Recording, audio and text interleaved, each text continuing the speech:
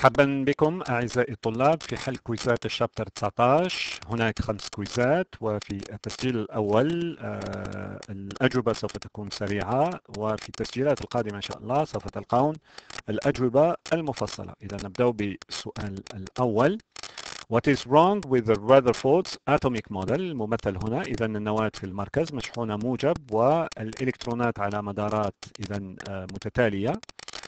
Which is based on an analogy to the planetary system، وكأنه إذا الشمس في الوسط والكواكب. هذا الصورة هذه إذا تعرف تحت اسم planetary system بالطبع. والجواب هو B من المحاضرة. إذا مطلوب أنكم تراجعوا محتوى المحاضرة. An electron orbiting a positive charge must lose energy via electromagnetic radiation. وعندما يخسر إذا هذا الطاقة الإلكترومغناطيسية سوف يتحتم عليه أنه يتقرب في كل دورة، يتقرب إلى المركز إلى غاية ما يصل إلى المركز، وهذا بالطبع غير مسموح.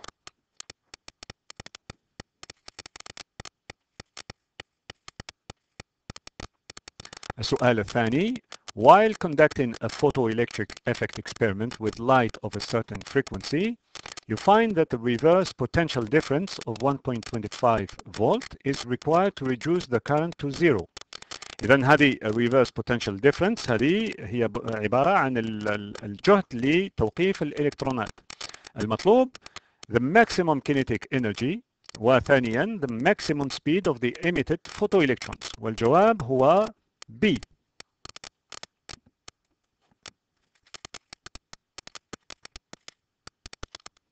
السؤال الثالث.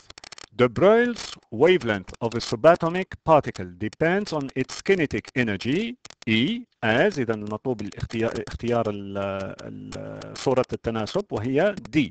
لامدا يتناسب مع معاكس جذر E.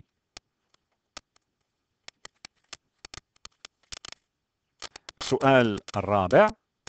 When an electron makes a transition from n equal 1 to n equal 2 in a hydrogen atom, which of the following is the correct statement about this transition؟ والجواب هو D. None of the precedent answers. إذا كل هذه الأجوبة A, B و C كلها خاطئة.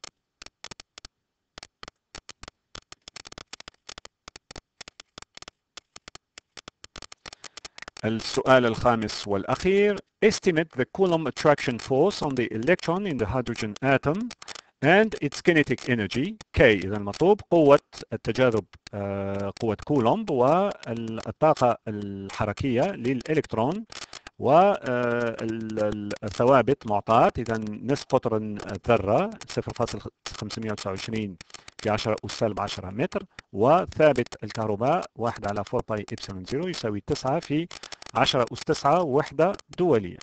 والجواب الصحيح هو D. والآن مع الأجوبة المفصلة.